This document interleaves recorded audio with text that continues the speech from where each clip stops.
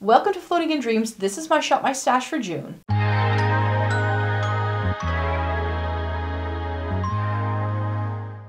Welcome to everybody watching today. Thank you so very much for joining me. This video is going to be a quick overview of all of the products that were in my Shop My Stash for May. Then we're going to be selecting some products for June, and then we're going to round it up. I will also be giving you some sneak peeks of reviews that are coming in the upcoming month.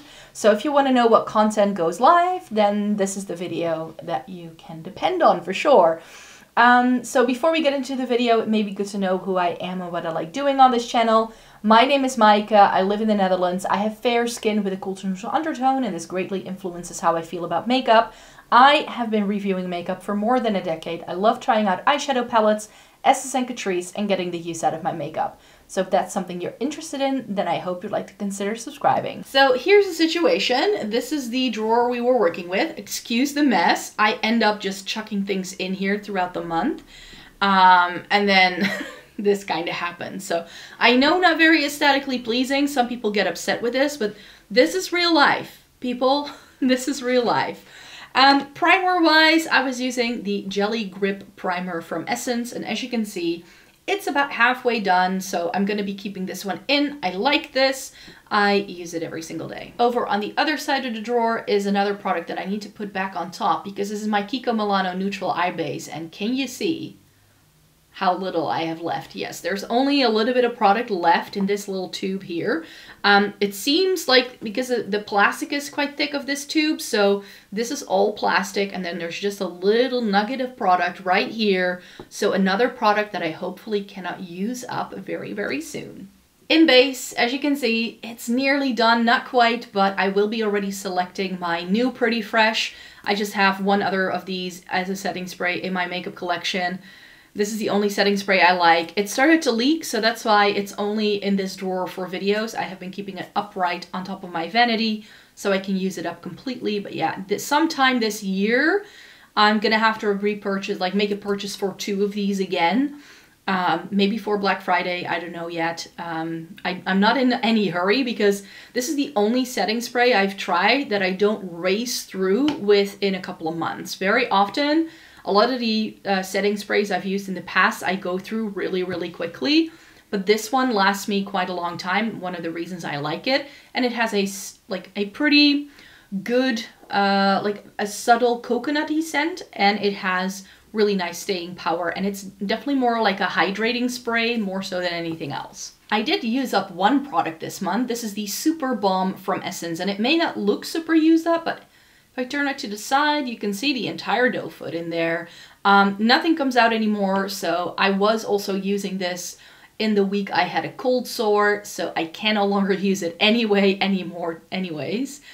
Because whenever I have a cold sore, I never use things with doe foots or things that have bullets, because I don't feel that's very safe. But yeah, after my cold sore was done, I went in with this guy, my favorite lip balm from C.O. Bigelow.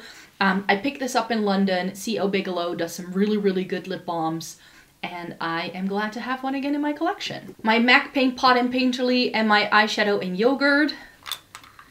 This is how much is left of my paint pot.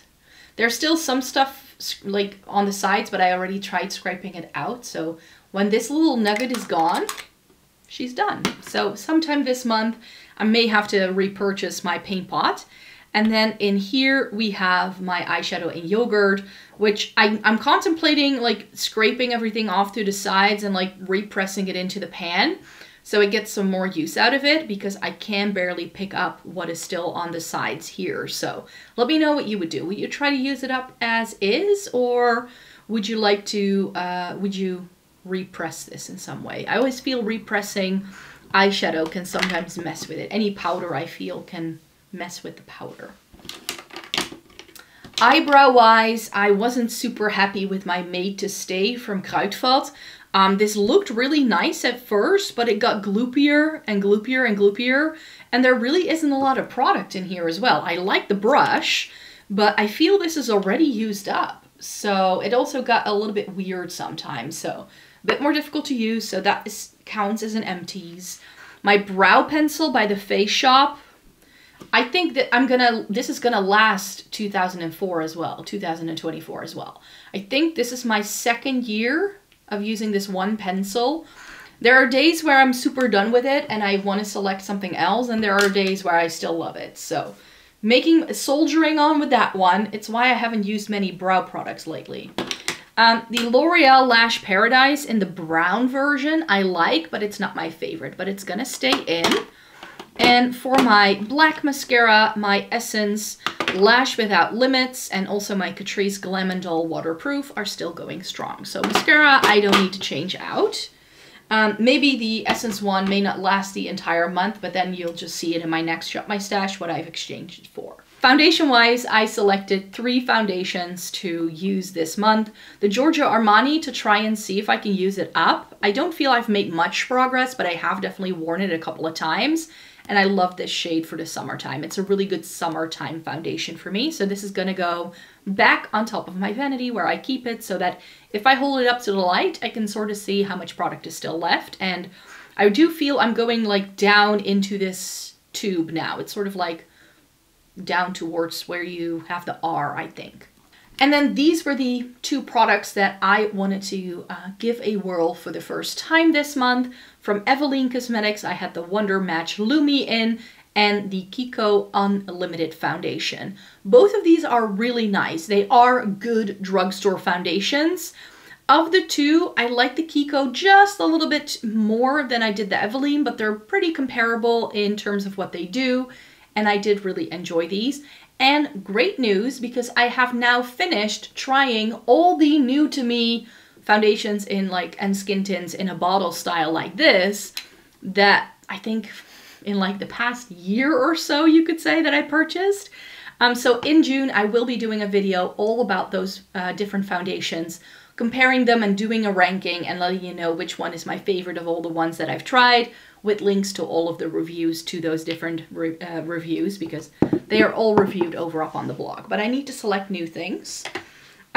Concealer-wise, I had also 3 things that I had selected. And in here, I put in one that I know I love, just to have as a backup, because I wasn't sure about these 2. So the Kiko Milano Skin Tone Concealer. Can you see this one? Yeah. This is in the shade 2. And this reminds me again how lovely it is. It is small though. It doesn't come with a whole lot of product. It's only 3.5 milliliters of product.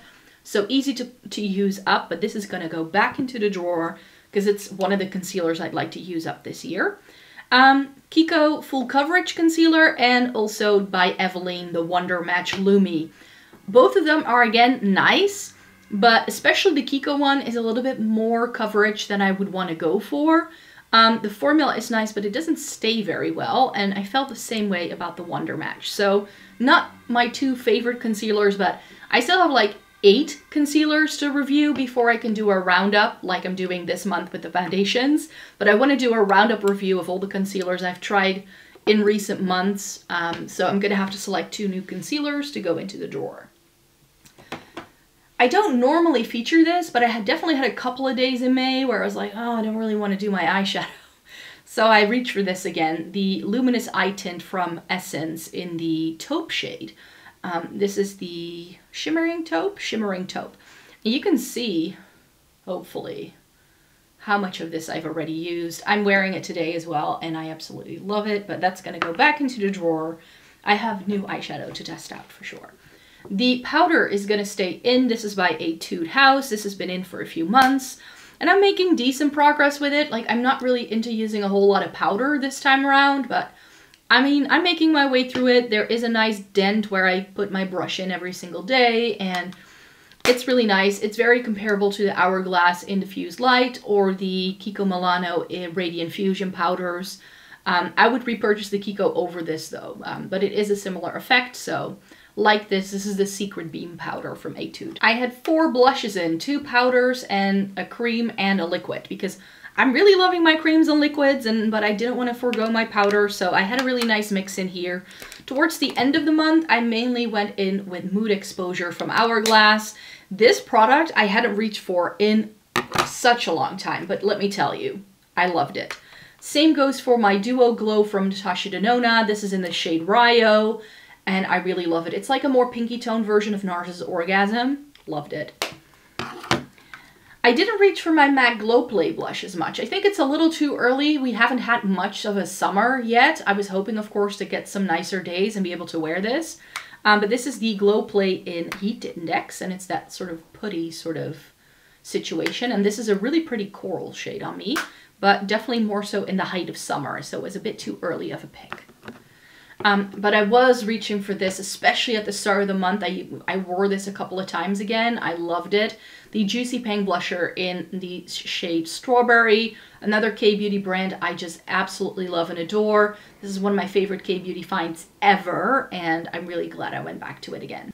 For a highlighter, these were my picks. I definitely went in with the Rare Beauty a couple of times, but I'm not really digging the liquid highlighter at the minute. But yeah, Mesmerize is a really pretty shade. Again, a product that's better for me if it's like nicer weather. But I did wear my Space Glam from Catrice a couple of times. I mainly use this as an inner corner highlight to go with all those deep dark eyeshadow palettes I was testing out all month. But I was really, really loving my Kiko Milano Glow Fusion highlighter in shade 1. Oh no, can you see this? Do you see? There it is, right there. I've hit pan. It's the teensiest, tiniest little pinprick of a pan, but I've hit pan on my highlighter by Kiko. I've had this for years though, but yay! I was like thinking this morning when I was using this to get ready, I need to put this, I need to keep it in my Shop My Stash so I can hit pan on it. But now I feel pretty good exchanging this for something else, because essentially I have already hit pan. Let me see if I can again catch it for you. There it is. There, right there. So exciting. I hit pan on my highlighter. Yay.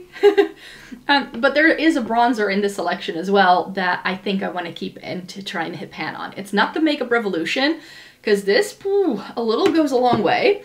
I definitely overused my bronzer a couple of days when I was using this again, and I was like, ooh, that's intense. So note to self, don't overuse it and take most of it off on the back of your hand, because that makes it work a lot better for me. But the Becca in Bali Sense I reach for almost every single day, and this is a bronzer I would like to try to hit pan on. So I'm going to keep it in so that I can commit myself all month to using nothing but this. Next up are all of my lip products that I use this month. So I tossed it all down very unceremoniously, but the past couple of days I've been really into wearing my Catrice Gloss and Glow in the shade Glossip Girl. This is a really nice vibrant pinky tone. It's very similar to House Lab's tint, and it definitely has that tinting formula as well, that even if the oiliness sort of rubs off, you still have that sort of pinky shade to your lips. Love that one. It's one of my favorites. I also went in with my Glossier Ultra Lip in the shade Pony. This is such a pretty like mauve-y tone. It's really, really pretty. I'm not sure if you can see. So that is definitely something that's gonna be like I've had that on rotation for a while. A bit of a wild card, but I went in with my Ink Airy Velvet in shade 25, Peaches I think it's called, from Peri Para. This is one of my favorite liquid lipstick sort of formulas. It is a tint, and this had the exact peach shade I needed for a peachy look I was wearing, so I was very happy. New to me is my Revlon Cherries in the Snow lipstick. I have found out that I can buy Revlon online from Zalando, so I think I want to try and see if I can order Sassy Mauve sometime from Zalando for sure, because that was the one everybody recommended, but I couldn't find it in England. But I could find that, and I really loved it. Another shade I went back to is by Amuse. This is one of their dew tints. What shade is this in? Oh, it's the thing I can't pronounce. No, I don't think the camera really focuses on a sticker that small, but it's K-K-O-T-M-O-O-L. That's how it's spelled. I don't want to butcher that. Then, of course, I was testing out some of my Lisa Eldridge Velveteens because I knew I was going to film that video, so I wanted to go back to some shades. So I wore Rain for my wear test, and I wore Ribbon for a wedding I went to in May. So these were great trials for that. Hadn't used those in a while. And then my other Lisa Eldridge bits that I used were my lip liner in Sorcery, which I used together with Muse lipstick, which it's becoming such a small noggin.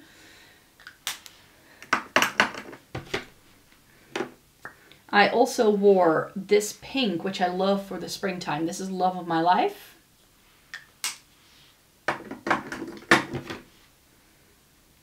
And then I also wore Kitten Mischief, which is this really pretty like peachy nude, which it doesn't look like a shade in the bullet that I might like, but it's one of the very few ones that are a nude that I really enjoy. And then of course I wore Velvet Pompadour quite a bit, which is this really nice rosy pink. That's it for the lipsticks. Let's get into the drawer to select some foundation, some concealer, and some other bits. If you know, you know, but if you've been following my content the past couple of months, you know I need to try out some cushion foundations. I have 12 of these now, but I bought most of these on YESSTYLE. The Fui one comes from Olive Young, because I couldn't find it on YESSTYLE, it was sold out. But these are the three I want to test out this month, just to give it a whirl. I'm going to be testing them out over the summertime. And then hopefully September or maybe early October, I can do a roundup of all of them. So I have the Fui Cushion Glass Natural in 1.5 Peach Glass. The Tier Mask Cushion, Mask Fit Red Cushion in 17C Porcelain. This is the one that went viral. And then we have Catkin, and this is in shade C1. I don't know what the actual product is called. Look at that packaging, it's gorgeous. For concealer, we will be testing out these two things as new picks. The e.l.f. Hydrating Camo Concealer in Fair Beige. This is one that I've had for a while, and I completely forgot to review it, so it's high time I get around to it. And then the YSL All Hours Precise Angles Concealer in shade LC1, which it was impossible to find my shade in this, so I hope it's going to be okay. Here we have our little bronzer section, but I have the Becca, so I'm not entirely sure if I want to go in with something new or whether I want to stick to the Becca just for now.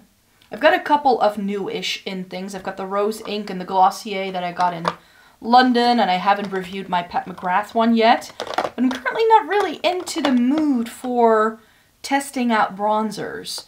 Should I test out this? The Solar Powder by Soap & Glory, because this is actually an old product that they re-released. Should I go back to that? I'll go back to that and test that out on top of the... So I'll test that out on top of the Becca.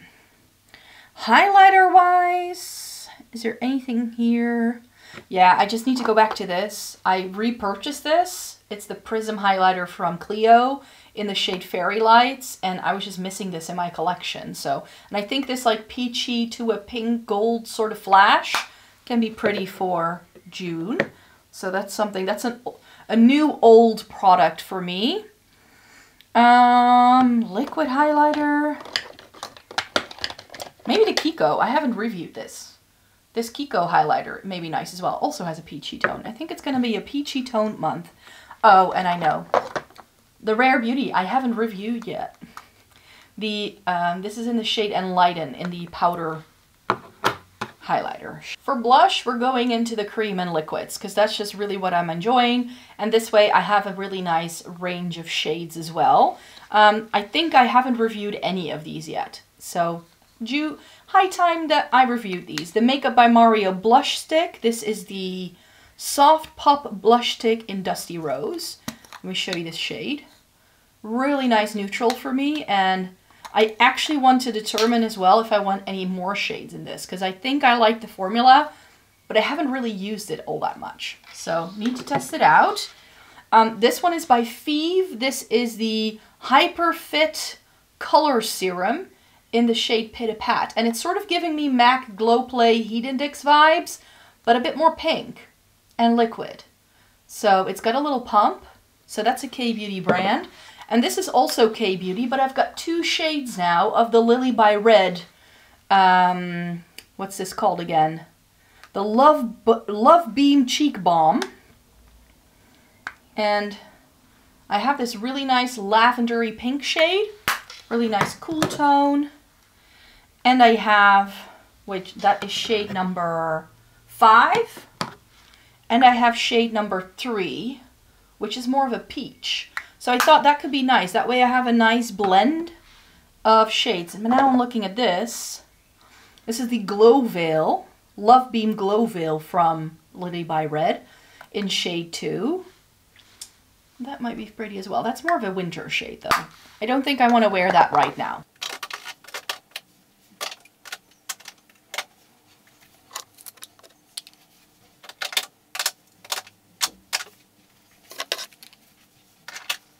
So that's it. Those are all of the products selected for my Shop My Stash. Again, it's messy, but I can find things. I know where they're at.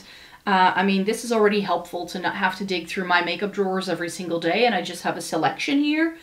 That way I can much more easily try out products. It's just really, really helpful. Let me show you the eyeshadow palettes I'll be chatting about with you later this month. So you know that I really, really enjoy going back to some old favorites, and I have selected 6 eyeshadow palettes again that are a little bit more colorful and that I could potentially do some warmer toned looks with as well. I really rekindled my love for both warm toned and colorful eyeshadow this year, and I want to make the most of it and go back to some of my favorites. So I realized I hadn't used my Nomad Land of Fire and Ice in a while. I don't think this is still available, but I love the sort of color range we get in here. I've never loved these orange shades, but maybe when I go into this, I may want to challenge myself and do a look with those. We'll see how it goes, how I feel at the time. But I usually really love these grayish blues, these pastel-y shades, and then these grungy sort of neutrals that it has. It has a really nice mix of shades, and it's a lot more colorful yet neutral at the same time, so this is right up my street. And I feel quite similarly about this. This is the Solamona from Odin's Eye. This is the first version they came out with. I think something happened to the manufacturer where they could no longer make these pigments, and that's why the palette became discontinued. But till this day, it is one of my favorite eyeshadow palettes by Odin's Eye. It just is. And I think, also because of the theming, the sun and the moon, it kind of is summer solstice in a palette, and the summer solstice is later this month. So I was like, you know what? This orange is speaking my name. I want to juxtapose it with this pop of lavender. I've always loved this shade and this shade, so I can definitely already see a look coming together when I look at this. So I want to go back to my Solamona. And if we're going for like colorful yet neutral, my Huda Beauty Mercury Retrograde, again, discontinued, but so great. I mean, this is a little bit more, again, I could go super warm tone with these like warmer browns here, but you also get this really nice section of these rosy tones, which I like. You have these pops of teal to play with, so not entirely sure yet what I would want to do with this, but it's definitely giving spring summer vibes to me, and that's why I want to use it again. One of the most ultimate summer perfect palettes, and I definitely want to, by selecting this palette, ooh, my nail polish goes. This is not planned, you guys. This is just not purposely aesthetic. Nail polish is Viva Antigua from Essie, which I've had for years. I haven't bought a nail polish in like 10 years, so I'm not sure if you could still get it. But this is the Kaleidos Futurism 5 Electro Turquoise, and this is summer in a palette to me. It has those oranges with a pop of teal. So beautiful. This is like the ocean. This bright neon orange I can use in the crease without a fail. The dark brown works really well. You get some good shimmers in here. This is such a good summertime color story, and this way I hope I can sort of get the systems that serve us weather-wise to sort of jinx them into making us believe it's summer, because we have had very little sunshine all spring, and this way I just want to pray to the weather gods to please give us some sunshine with this palette. Ninhydrin from Adept. I did order another Adept palette, but it hasn't made its way to me just yet. The Amy Loves collection. But the Knit Hydrant, I've always said, is my favorite Adept palette, actually. So I wanted to put that to the test again. It's got some grungy shades, but I definitely think this bottom row is pretty decent for the spring summertime. The purple tones in here just really speak to me. So this is one I wanted to go back to for that more colorful moment. And that's also why I've yet again selected my Club Nebula. I know I've selected this several times already, but it's just that good. This was limited edition. You can no longer buy this. But it's got those greens, those like murky purples in the middle with the neutrals, and these pinky peachy tones with a pop of red. It's really nice. This is such a good palette. I'm so glad I still have this.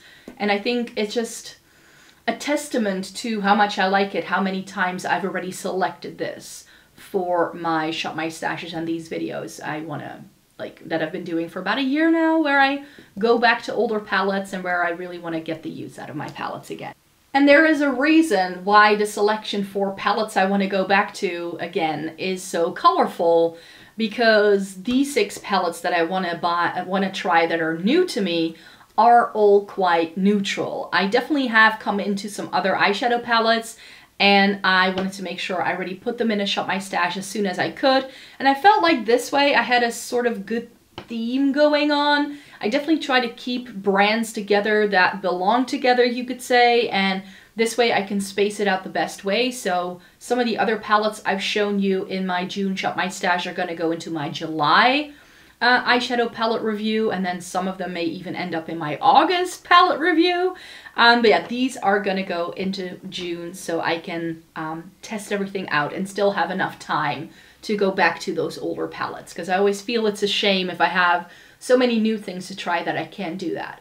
But this I've only shown you in a haul. I haven't used it yet. It's by Peri Para, and it's their Hip Gray eyeshadow palette. It seems like K-Beauty has finally discovered cool tones. And this I knew I would like, because I have tried one of these like very long rectangular palettes from Peri Para in the Fallen Acorn shade, and I liked it a lot, but it had one cream in, which I wasn't a fan of, and it was a bit too warm toned.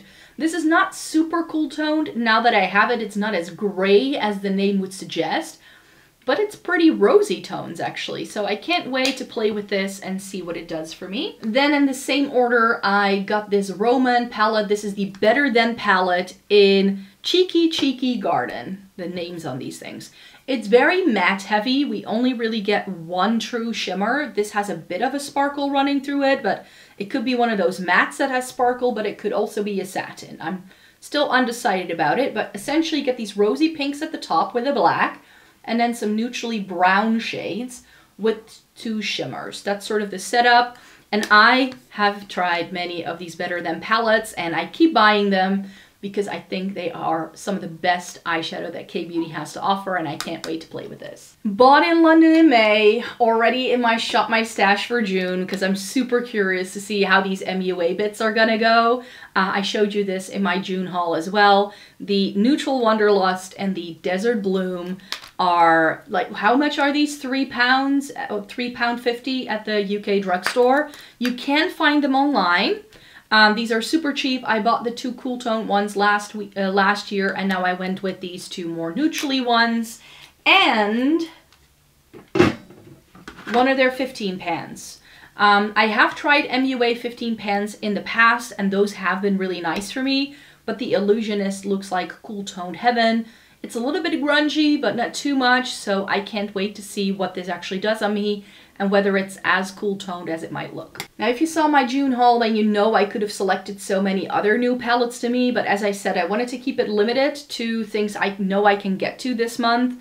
And this, I felt, went with the eyeshadow palettes that were already here theme-wise. It's the Dreamer palette from Unearthly Cosmetics, and this is really, really pretty. It comes with like this rosy pink side, and then this cooler toned, like, it has a really stunning taupe, and then a navy and a purple and everything. Like, there's corresponding shimmers to all of these shades. And when I swatched it, this side of the palette wasn't as warm toned as it looked in pictures online. This has multi-chromes in, and it's apparently a updated formula, compared to other things I've tried from the brand. So I have several Unearthly palettes already, but they are the older formula. Some of them date back to the days when they were still called Alien Cosmetics. And I wanted to try one of their newer palettes to see, is it worth the hype? They've gone up in price. It's pretty much doubled. Is it still worth the price point at this price point? That's sort of the question I will be asking myself. So the Unearthly Dreamer palette, it looks a lot prettier in real life than from the pictures I had seen online. I initially skipped on this, but then I was like sort of looking at some of the comments I was getting and on my eyeshadow palette week in April, and I was like, you know what? I think it's good to try an Unearthly palette, and this was the color story that really appealed to me the most, and I kind of like this weird alien lady on the front. Yeah, those are the bits I'm going to be trying. That is some content you can look forward to in the next couple of weeks. I will be testing out these cushion foundations, of course, so those are going to go up on the blog. I will be doing a full-blown review and ranking of all of the foundations I've tried that come in like your standard sort of bottle size, like I showed you at the start of the video. I'm going to be doing 2 eyeshadow palette reviews. Yeah, there's just a lot more coming your way. And, oh, wait, hold on before you leave. I'm also doing drugstore week in June. So in June, I'm going to do 4 videos in a given week where I'm going to be talking about nothing but drugstore makeup. So yeah, I hope you're as excited for that as I am. When I did a theme month in May, which was indie makeup, I asked, what would you like me to do next? And most people said they wanted to see drugstore, so that's why we're doing that themed week this month. And yeah, I really hope you enjoyed it. Thumbs up this video if you liked it. Subscribe to the channel if you want to see more by me. I make several videos every single week, and I hope you would like to stay tuned for more. And then I hope to see you in my next one. Bye-bye.